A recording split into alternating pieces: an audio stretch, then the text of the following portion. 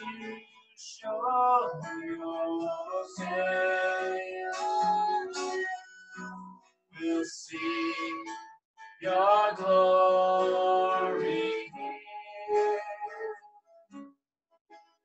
We'll see your glory.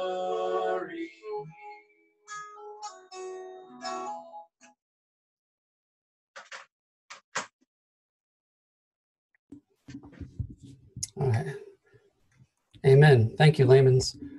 Now I'm going to go ahead and close this and try and reshare it. So just give me a second here.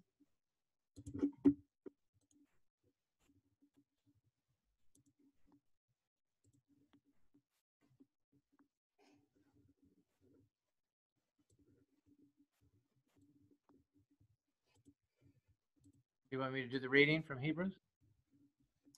Yes, just one quick second here, Doug.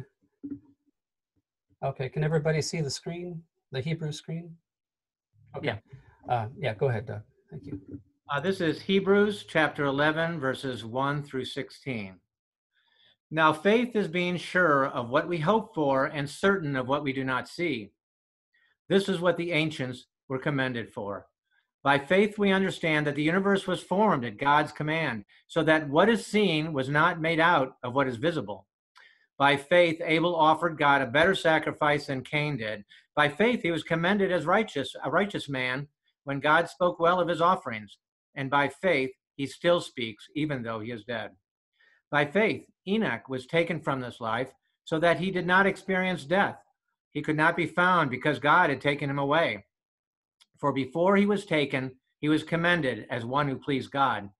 And without faith, it is impossible to please God, because anyone who comes to him must believe that he exists, and that he rewards those who earnestly seek him. By faith, Noah, when warned about things not yet seen, in holy fear built an ark to save his family. By his faith, he condemned the world and became heir of the righteousness that comes by faith.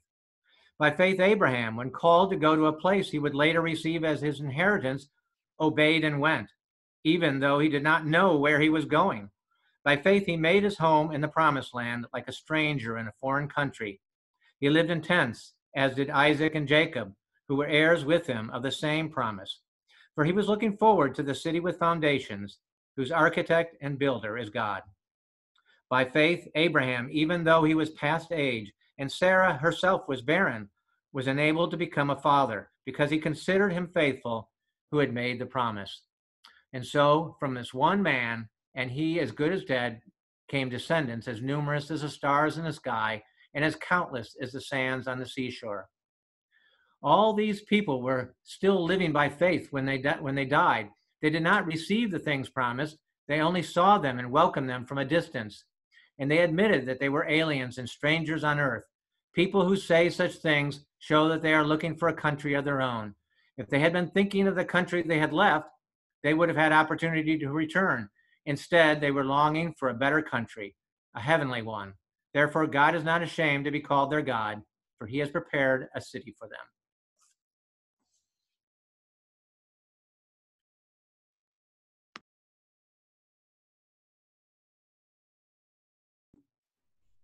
Thanks, Doug. Sorry about the mess up with the slides, but I think I've got, everybody can see it now, okay? Okay, good. Thanks, guys. All right.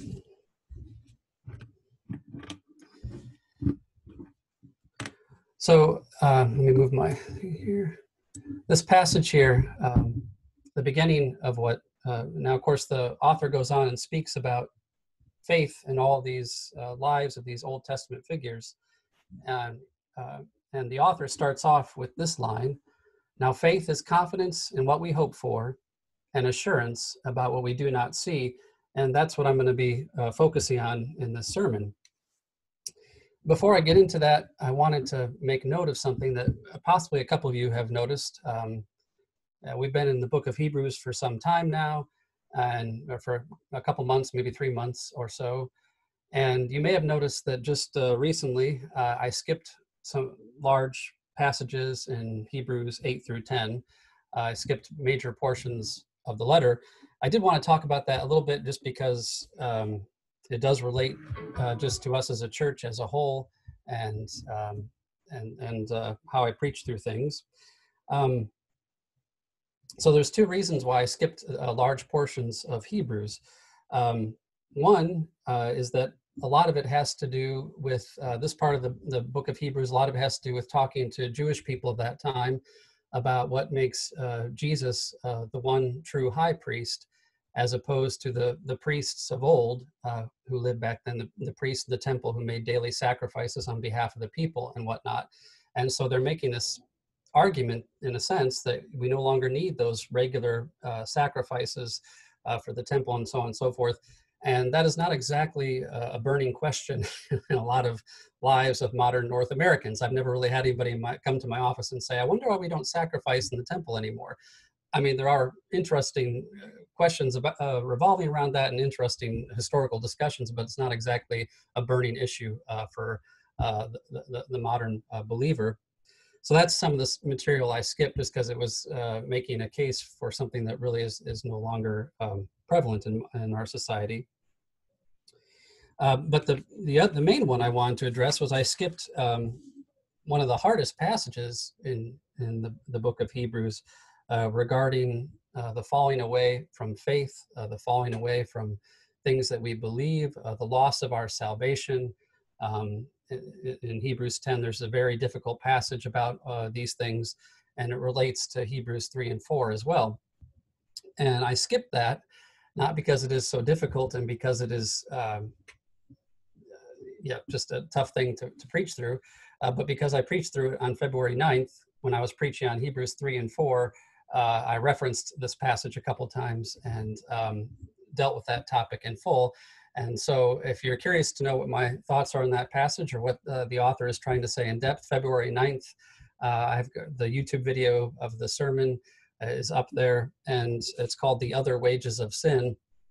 And it would have been me repeating myself from February, so I skipped that. So in summary, that's might be somewhat a long explanation, but I did want to say that I do sometimes skip parts of books for three possible reasons. One, it's either on a topic that just isn't relevant. I'm not going to preach on how to build the tabernacle from Exodus 26 because nobody needs to know how to build the tabernacle anymore. Two, I might feel strongly that God has called me to preach somewhere else, go to a different book or something. I might feel called to preach somewhere else. Or three, I've recently covered that material already in a different sermon in a different way. So I just want to say very clearly, I don't skip passages when preaching through a Bible because it's difficult or contentious or because I'm worried about blowback or anything like that. So that's why we're jumping ahead here to Hebrews 11. Interestingly enough, just as long as I have you on the line as captive audiences, one of the most difficult things about preaching regularly every Sunday, especially I think in a small church, maybe it's true of larger churches as well, I don't know, but one of the most complicated things is oftentimes when you're preaching through a book or a letter or a passage, you'll find yourself thinking while you're writing the sermon, so-and-so is going to think that I composed this sermon specifically for them because of a conversation we had this week or last week, or because of some debate that's going on, or some, and you almost want to change the sermon because you're so concerned that someone's going to think that you're speaking directly to them. And I assure you, I don't do that. When I work on my sermons, I don't think, Dinah and I had this conversation last week about this topic, and I'm going to write the sermon for Dinah, and so she can. I try to let the Holy Spirit keep his hand on the tiller and listen to what God would have me say, and not think about particulars in the church.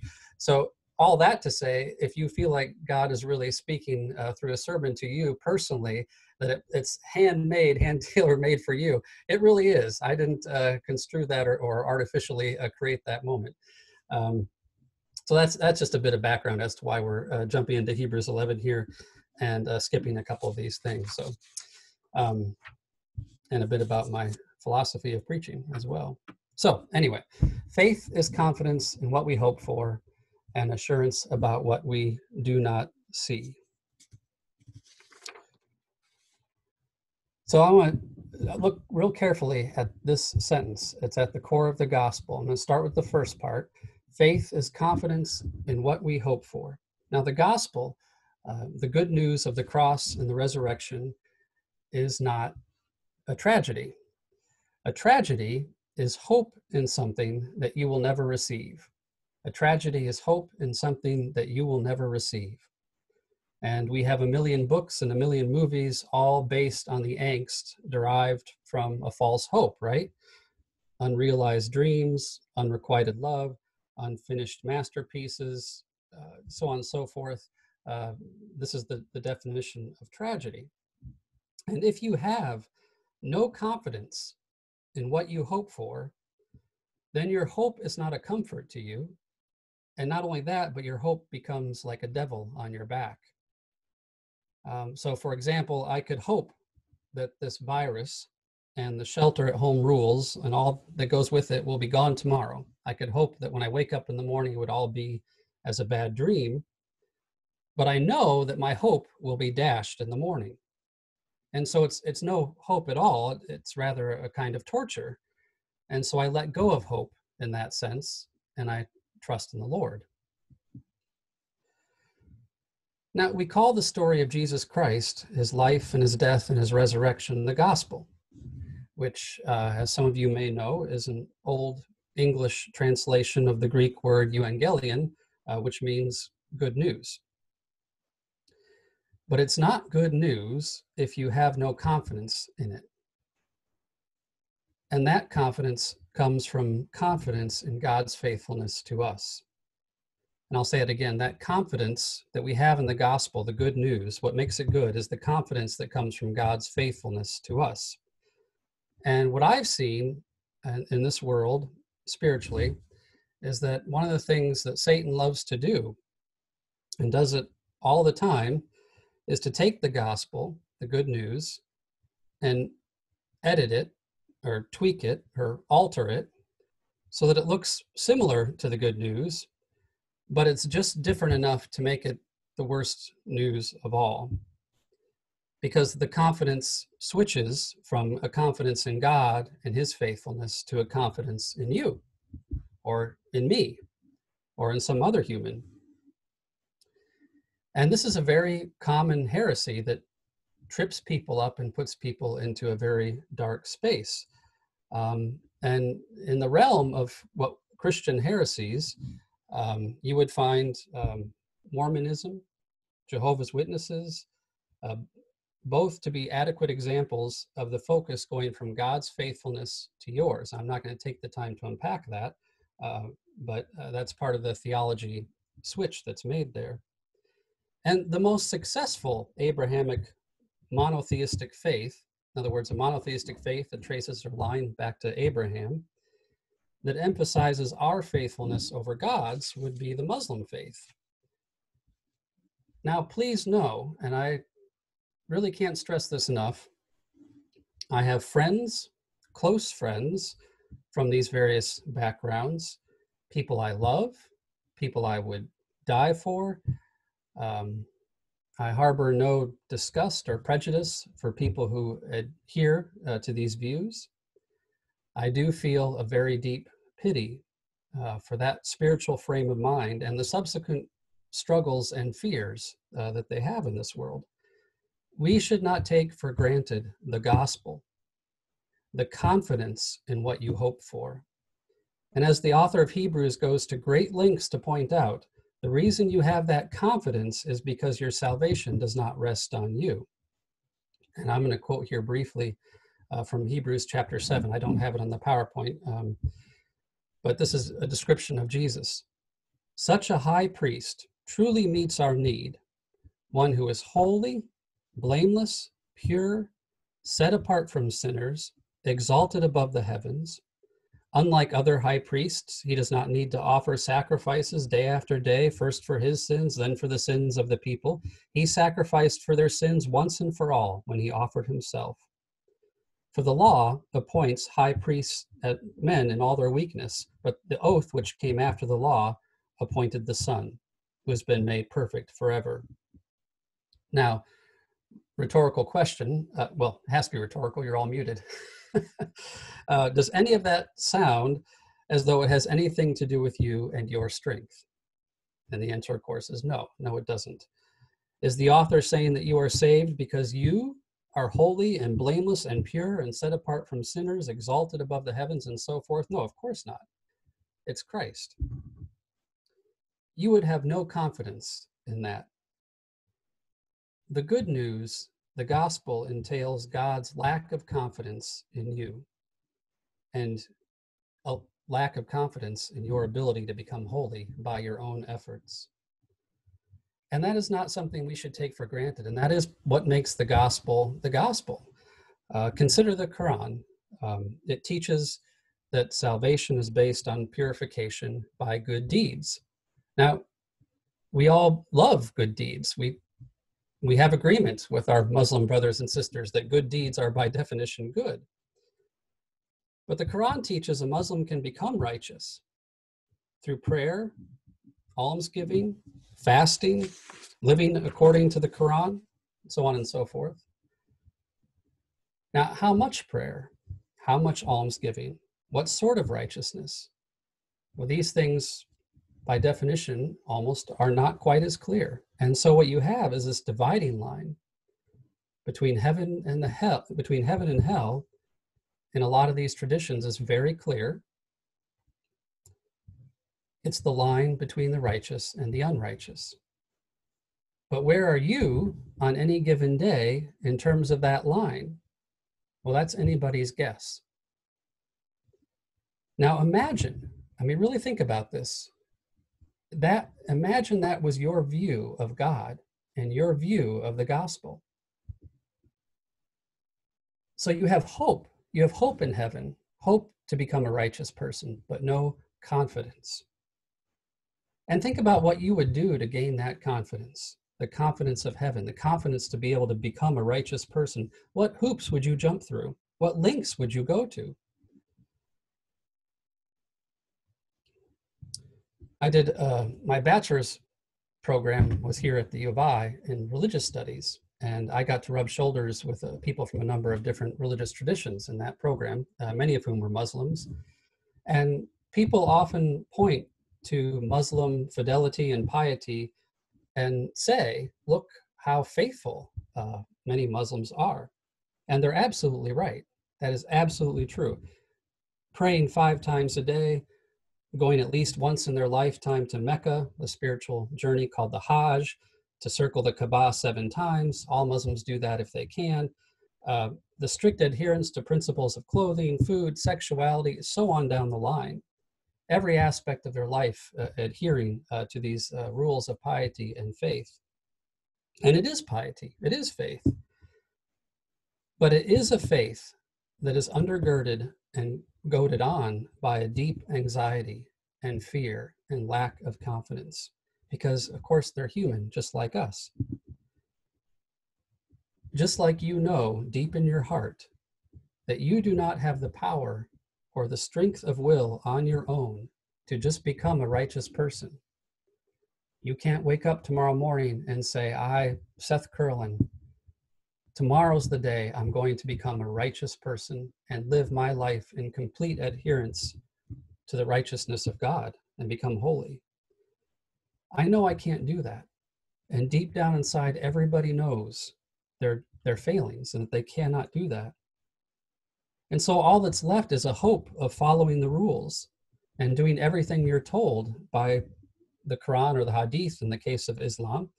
In Christianity, whatever rules that we deem to be the ones that draw us closest to God.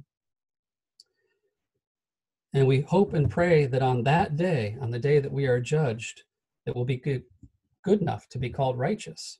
This is a very deep anxiety. This is a very deep and profound fear to have as a human being, and it's in all of us.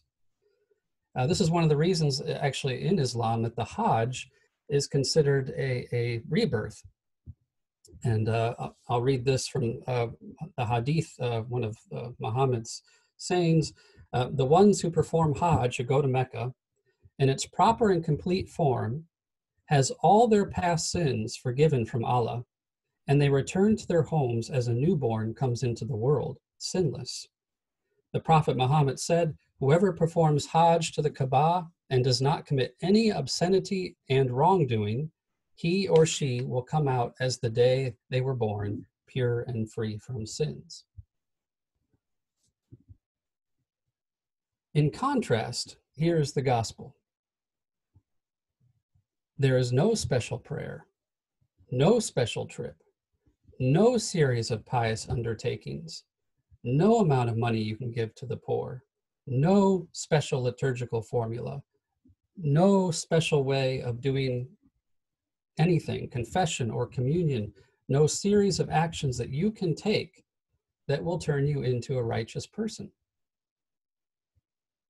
You cannot be free from sin by those actions, by any actions. So you can let all such thoughts go, and you can consign all that hope to the trash can. It's pointless, it's meaningless. You'll waste your energy and destroy your joy in a task you have no hope of completing. And that is the good news.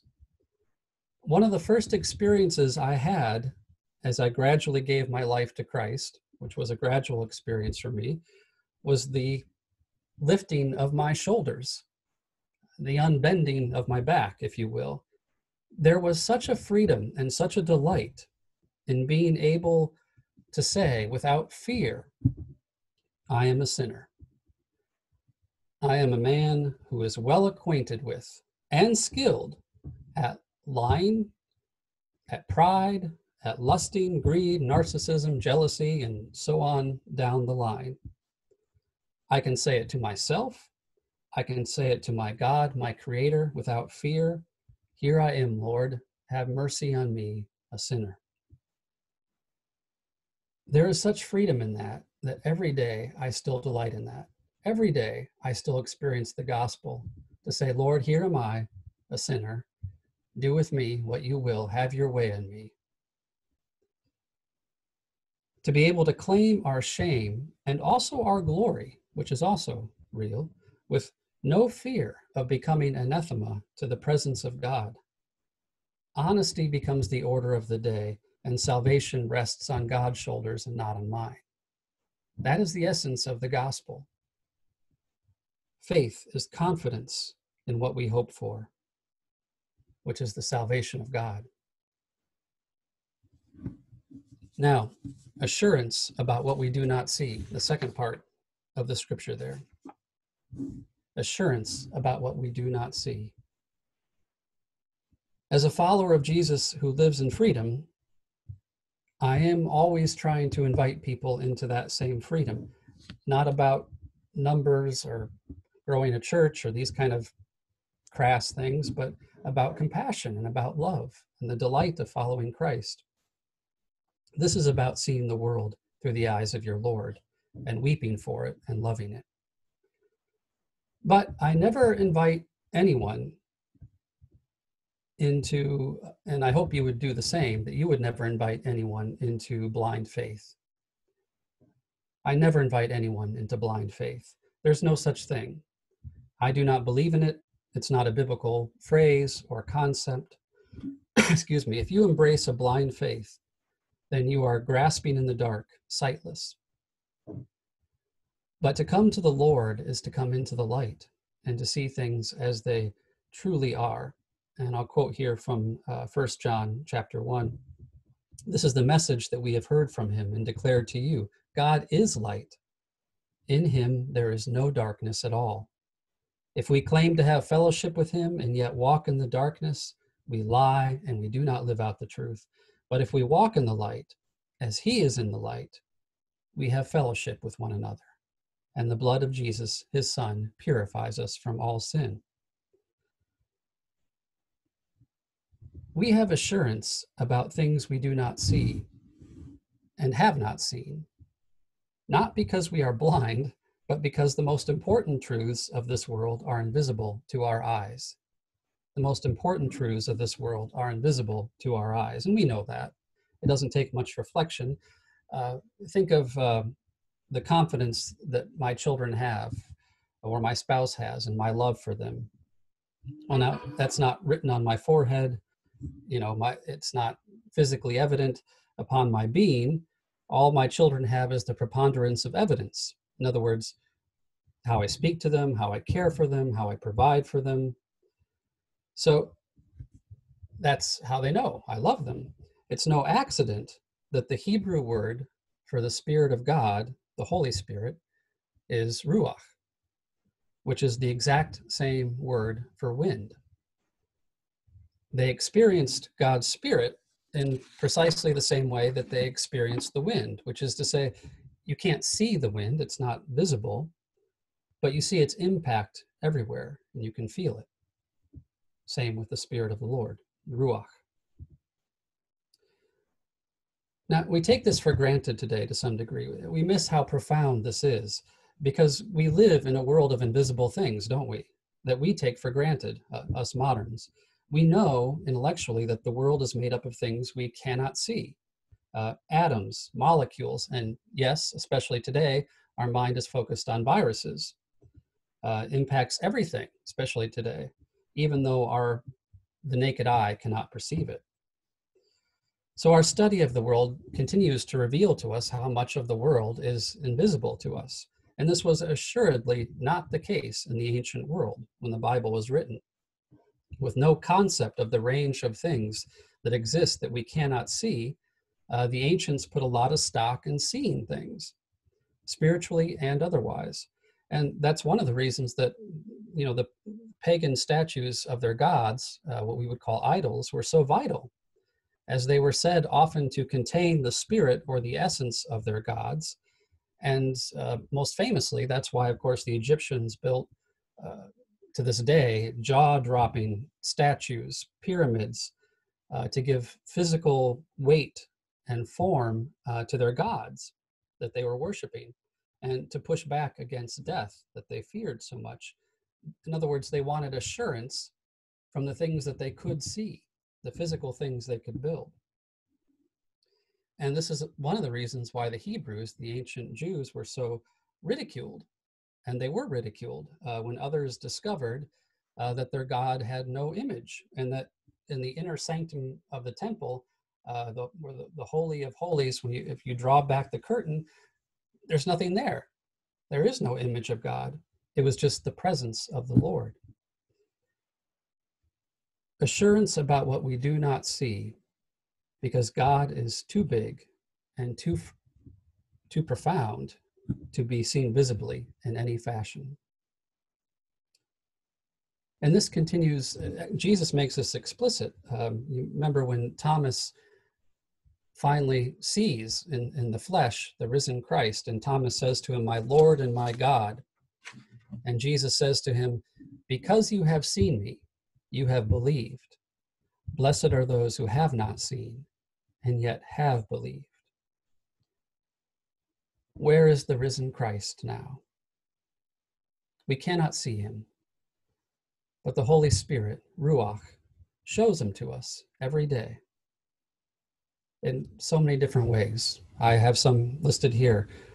When you do an unexpected kindness for a stranger, when you pray in private for an enemy, when you turn away from pride to humility, then you're taking the invisible God, making him visible in your life and hopefully in other lives.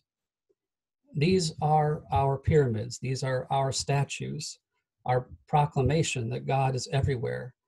And invisible though he may be, we have confidence in his love and forgiveness through his Son, Jesus Christ. We'll never expect blind faith from anyone. I think it's a kind of foolishness. We have the evidence of Scripture. And just as important in the cynical age, the evidence of the reliability of Scripture, the evidence of the renewing of our own hearts in Christ, the evidence of the miracles God continues to do in our lives, the evidence of God's creativity and love in the beauty of creation all around us, and so on and so forth. Faith is not blind. Peter says, "In your hearts, revere Christ as Lord," from 1 Peter chapter 3. "Always be prepared to give an answer to everyone who asks you to give the reason for the hope that you have.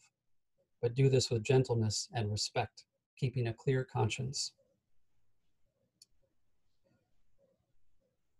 We have assurance of things that are not visible to the naked eye. It's the opposite of blind faith. It's a faith that sees and exposes the hidden things to the light. We have evidence of them and can speak of that evidence, and the Holy Spirit confirms in our souls the truth of them. So if you have confidence in what you hope for and assurance about what you cannot see, can God use you? Well, I would say yes, God can use you. I want to make one last note. So this sentence kicks off this very long passage here in Hebrews chapter 11, where the author is talking about all these various Old Testament characters and how by faith they did this, and by faith God did that, and by faith this, and by faith that. And if you read that chapter and you go to the very last person that the author mentions by name before going on to the next point, you'll notice that it's Rahab. Rahab the prostitute. And not just Rahab the prostitute, Rahab the pagan prostitute, if you remember her story. It's hard to imagine a person whom you would think would be more outside of the kingdom of God, more outside of what we would call a holy and righteous person, than a pagan prostitute living in a Canaanite city at that time. But she had faith, she had confidence and hope, and she had assurance in the character of God, though she could not see him. And it saved her. And what's more, God used her to accomplish his purposes. And so this list of characters, wherever you are in that list, God can use you, and God can bring you into a place of light and joy, and not of blind faith, but a faith of confidence and of assurance. And so I hope in these coming weeks and months, especially as we grow weary of coronavirus issues, that you'll have confidence and assurance in your faith, and that the gospel will be stronger, more real, more true in your life. May it be so in Jesus' name.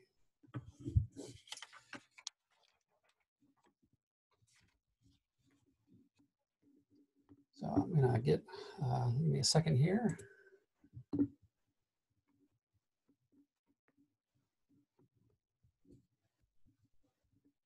Jean Rene is going to share. Is Jean Rene with us? Oh, is Jean Rene not with us? No, he's with us. Oh, he is. Okay, I don't see him on the. There you are. Oh, there you are. Hey, Jean. Yeah. He's going to share a song with us. Or we can sing also together. It doesn't matter.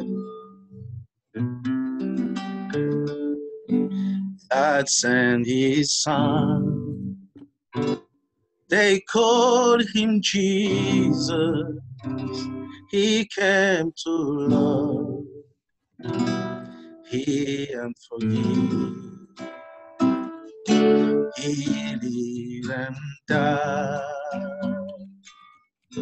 to buy my pardon. An empty grave is there to prove my Savior lives. Because he lives, I can face tomorrow. Because he lives, all fear is gone. Because I know he holds my future. And life is worth the living just because he lives. How sweet to hold a newborn baby and feel the pride and joy it gives. but rather still. The calm assurance this child can face uncertain days because he lives, because he lives. I can face tomorrow because he lives. All fear is gone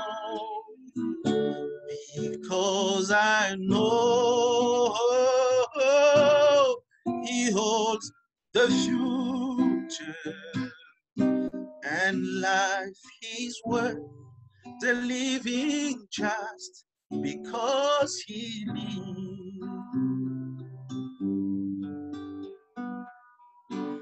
And then one day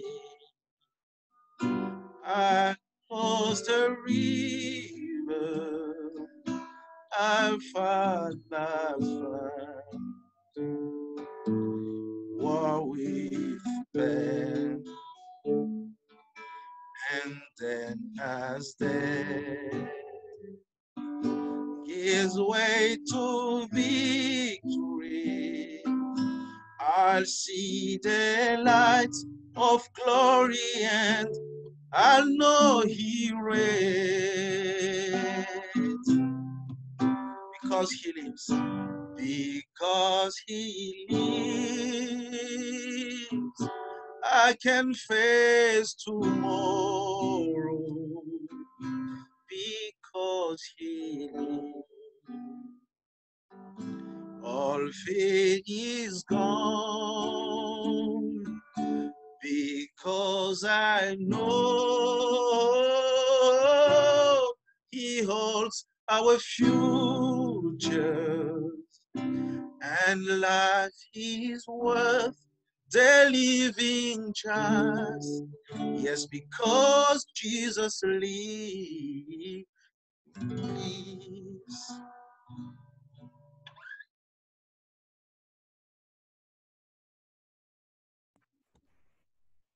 Amen. Thank you, Jean Rene. Let's see.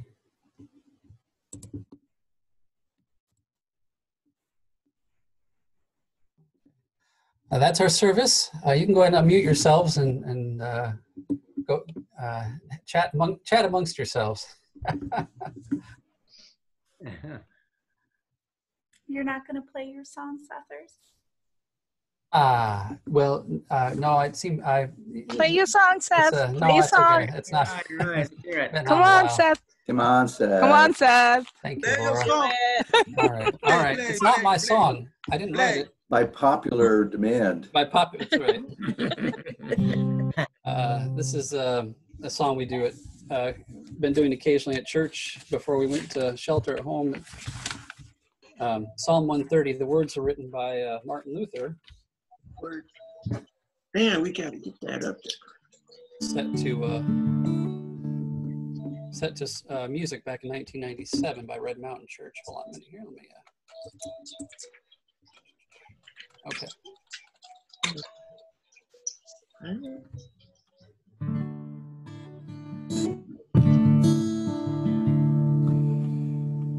Can you hear the guitar?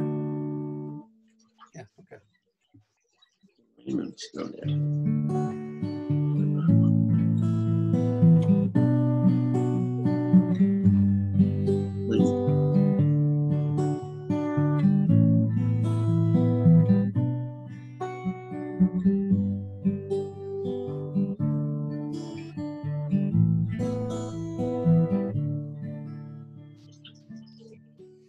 From depths of woe I raise to thee the voice of lamentation. Lord, turn a gracious ear to me and hear my supplication. If thou iniquities dost mark our secret sins and misdeeds dark, oh, who shall stand before thee? shall stand before thee, to wash away the crimson stain. Grace, grace alone availeth. Our works, alas, are all in vain. In much the best life faileth. No man can glory in thy sight. All must alike confess thy might, and live alone by mercy, and live alone by mercy. Therefore my trust is in the Lord, and not in mine own merit. On him my soul shall rest, his word upholds my fainting spirit. His promised mercy is my fort, my comfort and my sweet support. I wait for it with patience. I wait for it with patience. What though I wait the livelong night until the dawn appeareth? My heart still trusteth in his might, it doubteth not nor feareth. Do thus, O ye of Israel's seed, ye of the Spirit born indeed, and wait till God appeareth, and wait till God appeareth. Though great our sins and sore our woes, his grace much more aboundeth. His helping love no limit knows, our utmost need it soundeth. Our shepherd good and true is he, who will at last his Israel free from all their sin and sorrow. From all their sin and sorrow.